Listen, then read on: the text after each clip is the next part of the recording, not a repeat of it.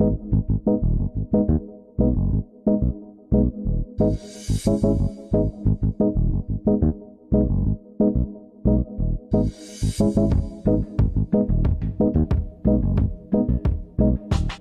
is Richard, and I work at Empire with these fine folk down here.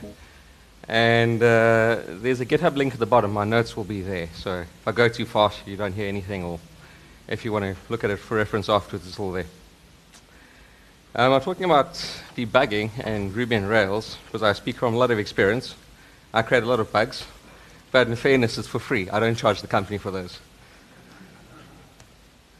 So, in looking at tools, can we have a show of hands? How many of you actively look for tools? Who reads forums and looks? Oh, cool, so fair amount. Maybe like a third. For the rest of you, you're getting it for free today. It's coming to you. So hopefully, it's as useful to you as I find it to me. So looking at tools in a general sense, I think you can identify three areas. Some help write better code, so linters, whether you have a Ruby lint or a JavaScript linter, that can be helpful. Some help writing tests more easily. So Guard and Spork is a really nice combination that I use. And some help finding bugs a lot easier and understanding errors. Better errors as a gem is a really useful one for that. And nothing really new there. So when I started developing, I thought development would be like this. You have a beautiful road, and you can skip along merrily, and you write code, deploy it, change people's lives, make the world a better place. But too often, this is what happens. The road is hard. There are bugs, you make mistakes, and you can't find that frickin' irritating little issue that just won't resolve itself. And sometimes it's not code that you've written. Sometimes you're looking at a bug that's come up, and it's your job to fix it. So regardless of the circumstances, you have to be in the business of problem solving. And I thought earlier from Matthew's talk on us being artists, there's a, I suppose I see another way. You can see us as hackers, developers, programmers, artists. I think of us as problem solvers, which is generic, admittedly, but a lot of what we do every day is just starting with one problem at a time and solving it. And sometimes it's easy and sometimes it's not. And when I started developing in the open source frameworks, one of the things I subscribed to was a good fences make good neighbors policy. So the framework's code sits over there, and I don't understand it. It's written by very smart people and edited by community, and all these gems that you might bring in are written by smart people, and I don't get that. But I know my code, so I'm going to look at my code really hard and try and fix it where possible. And provided the other stuff just magically works, it's fine. And as I've matured as a developer, you start to see that it's not really the case. That code is written by smart people, often smarter people. So if it's written by smarter people, it's written even better than your code is written. So it's written succinctly. There's less verbose stuff to read. It's actually a lot easier to understand than just reading any other ordinary developer's code. So exploring that code is a really helpful thing to do. And one of the tools we're going to be going through today, Pry, makes exploring it a lot easier. That you should have access to it. And one of the nice things with Pry is being able to put a breakpoint into the code, so it'll stop execution and show you exactly what's happening. You can do that in any of the core Rails gems. So if you have an active support issue or active record is complaining about this or that, put a breakpoint in there and see exactly what it's doing. That code is not above you. It's entirely yours to be playing with. And that's a nice way to start solving problems, not just with your stuff, but look at the other stuff. See what other gems are doing. And if you're doing something wrong, or if other gems are doing something wrong, the code out there does sometimes have bugs. So, if I can show you a tool to do this, you'll often find reasons for people not doing them.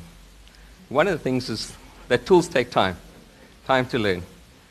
And if you've heard about this cool tool, let's say I tell you about Pry, and you're on a project and you're already 5 days behind, goodness gracious, you are not going to spend time now trying to get a tool to work. With that, does not sound like fun. And you're just going to be late of having to learn. There's inertia. It's not that people hate learning. Sometimes you passionately hate it. Sometimes you enjoy learning, but you just don't feel like it. You're comfortable where you are. And sometimes you're unconvinced that what you're going to use is actually useful. Well, as for the first, the time it takes to finish this talk should be enough to learn the basics of Pry. So if you don't know it, then you should be comfortable. Inertia, you've been learning stuff already. So if you haven't learned anything that's Rubyfuza, then you've lost out. And usefulness, if I can't convince you, then, well, you can slap me afterwards. Okay, so we're going to be looking at pry. And before we do, I want to find out how many people have used pry out there. Nice. How many people have used jazz hands? Okay, not as many. Cool. So I've got something for everyone, except Gary, who's used both. Okay, a little bit of background. Pry was created by these guys, written for Ruby, powerful alternative to RB shell, and runtime developer console. Now, Pry and its plugins aren't a tool. The wrong way to see it is that it's a tool that can do one thing. It's actually more like a toolbox. It has a whole bunch of tools, and it can help you in many different ways. And what I'm doing today is just showing you a little bit of that. There's so much more. The more you put in, the more you'll get out. Literally, what I'm doing today scratches the surface of what you can do, but it's powerful enough to help you even so. So, installing Pry, you can either just do gem install Pry and run Pry pretty much anywhere, or you can add it to your Rails project by that second line, gem Pry group development. You don't want this going on production. What Pry can afford is those breakpoints, and if that gets to production, that would not be good. A person with their page and your entire app would stop. If you just install Pry, and we're going to get into Jazz Hands and what it offers afterwards, but if you just install Pry, it does not replace your console. So your console is going to be the standard IRB. Can we have a show of hands? Who enjoys using IRB? Okay, a few. Cool. I hate it passionately.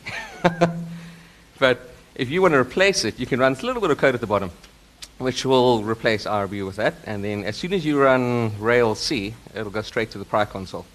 So it looks just the same, but it's got all the extra stuff tacked on, which makes it really sweet. One of the things I subscribe to is tools that make your life easier. If you spend most of your time fighting with your tools, trying to get them to work just the way you want, then that's not really a tool worth having, because it's actually making life more difficult. But Pry slots in there. Once you've installed it, it replaces your console, and you can enjoy it or not. So as to why you'd want to use Pry, you have this ls command, which will list things. It lists anything. It lists this big block of stuff over here. It'll list attributes, methods, global variables, instance variables, class variables, anything that you want to see. So there's a lot of stuff there. So I wouldn't recommend you just do ls straight away. You can apply these switches to start limiting it down. So you can apply capital G just to grep and pull just a subset. You can pull -c just to get constants. My favorite at the bottom is these two over here. If you use these two and you're working with a new class, you can just do that and it'll spit out the names of all the methods that you can actually access on it. Because if you're in a standard Rails console and you type class dot tab tab, do you want to see all 6,033 results? Goodness gracious, no, I don't want to see 6,033 results. But with something like that, you can see all the methods on that object, and that's a lot more sensible, I find. That ls command, you can use it on anything. You can use it on the class, you can use it on an instance, you can use it on a method. I'll show you a bit more now when we start playing around with some of the features. It's very powerful. Just really, what does this object or method or instance have? Scoping is a really nice ability of Pry to change what self is. So when you start off by default, you're in just the Rails console. Then you can cd. It's kind of almost like the Linux command, change directory, but you're almost changing scope, change context into this class. So if I do cd class, then now self is the class. And you can just do new to create an instance of that class. Okay, let's take a look. So there, I've just started console. And I have a simple alarm clock app inspired by my Alarm Clock Plus Android app. If in the console, if you do self, you get main. You can cd alarm, and you'll see there self is actually the class. So you get a description of all of the fields. You can then cd into new, in which case your context is an instance of that class. So you can start doing things like description equals whatever. You don't need to do class.description or reference a particular variable. You are already in the context of that instance. So it makes it really easy to play around with. You could even cd into a method. So that toJSON method, which is available, just cd into that. And you'll see that examining self actually returns the output.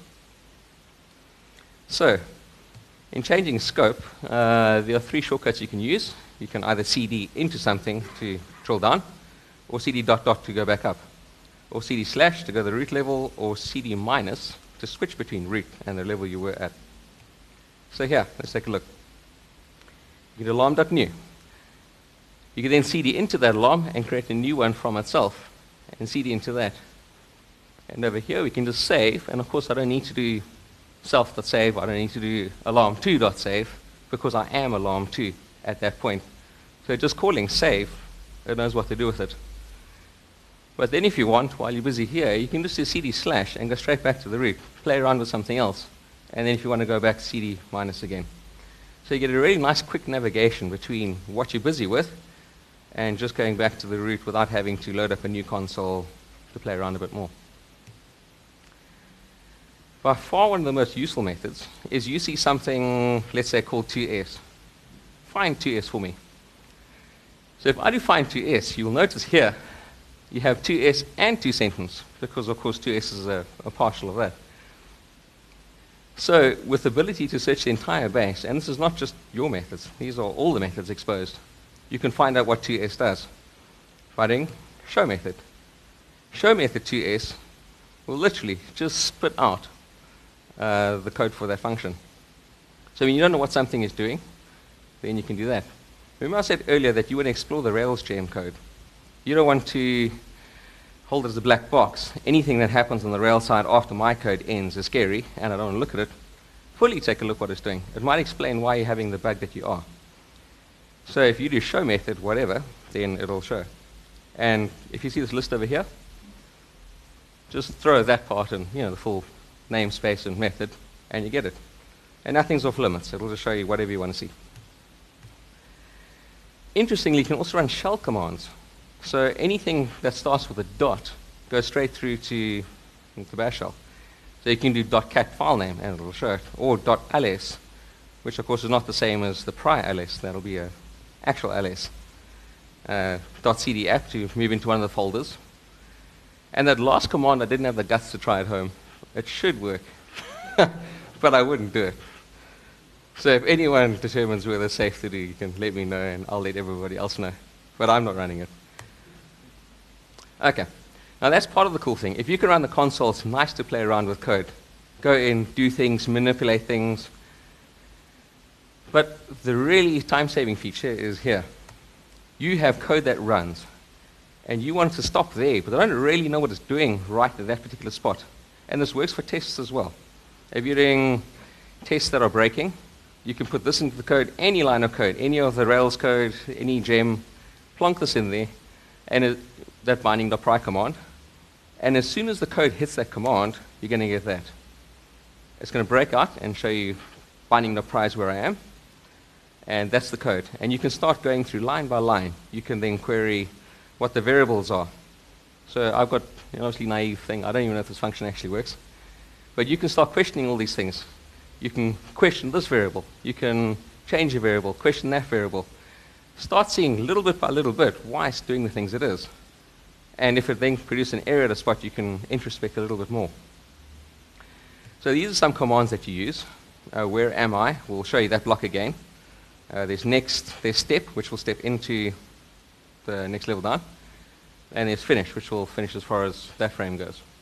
And continue just to get out of there. I would recommend not putting this binding.pry command in the middle of a loop that repeats 50,000 times. Because once you hit continue, it'll then run until it hits it again, which is in the next loop, and again and again and again and again.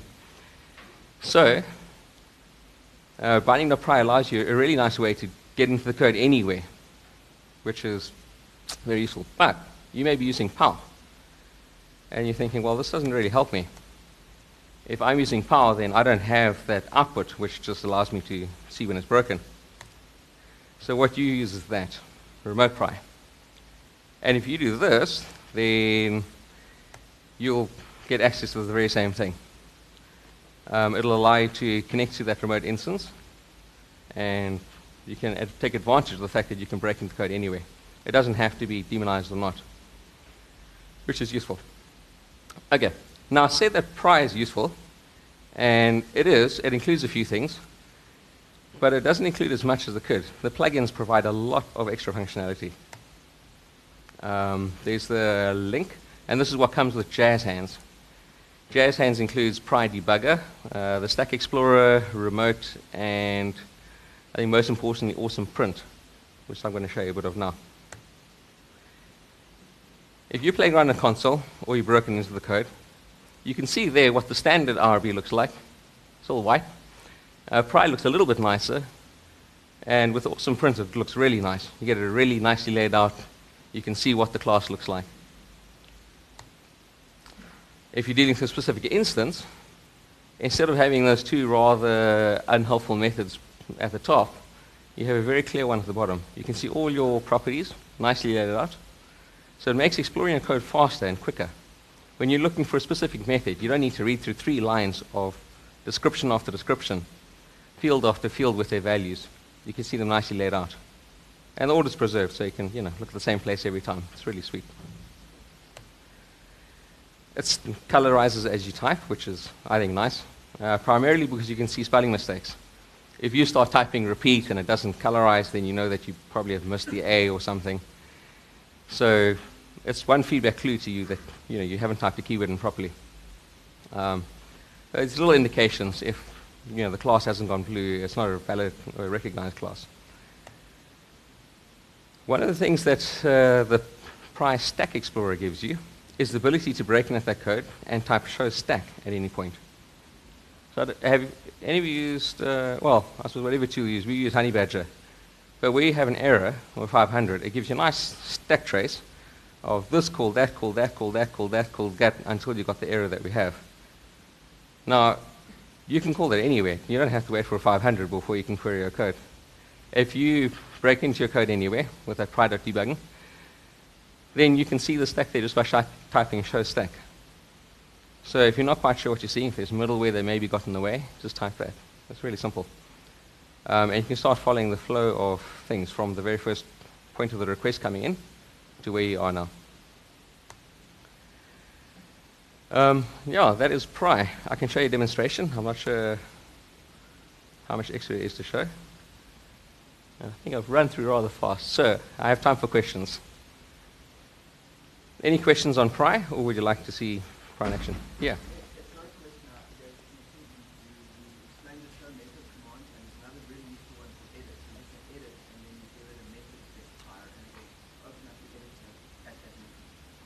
Okay. Yeah, that sounds, I don't know if you guys heard that.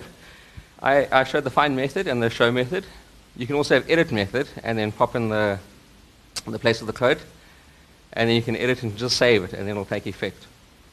Now, obviously, if you're working, you can edit the Rails, you can edit the core thing. And it'll save it within your bundler folder, and that's fine. So certainly for testing, you can have that. But it's really nice in just being able to edit the code quickly without having to worry about finding it and traversing the full hierarchy to getting there. Well, does anyone use log console puts and stuff for debugging, or do you guys use that? Who uses console output? Lots of logging. Okay. I find this a bit easier. That works, and it works nicely. Sometimes we don't have control over the server. But this approach will allow you to really get in there and see why it's misbehaving. So you can obviously stop the code, and you don't want to do this on a production server, which is where the puts might be a bit safer, or logging. But it's very nice to get in there and see why the variable is misbehaving, because it's that, even though you expected it to be something else. And then to dig in frame by frame, you can go back into the Rails code and see why it has the value that it has. Any questions? Yeah?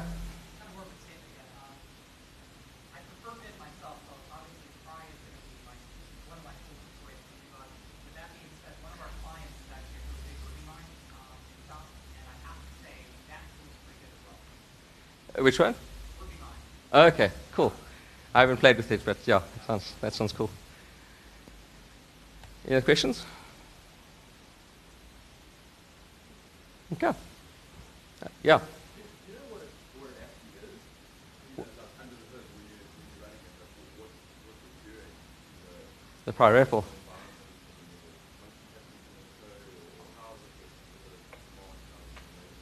I actually don't have the inside knowledge to that. I've only been using it for the last 9 months, but I made the port from Django and Python to Ruby. And the first thing I looked for was a comparison, an equivalent to IPython. And pry is the closest. It has a lot of functionality. It even gives you something nice. You know the control R, and you can start searching for the last command in pry.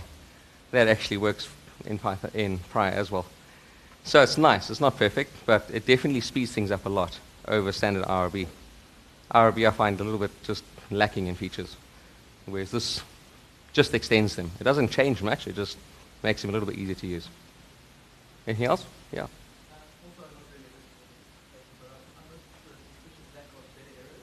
Yeah?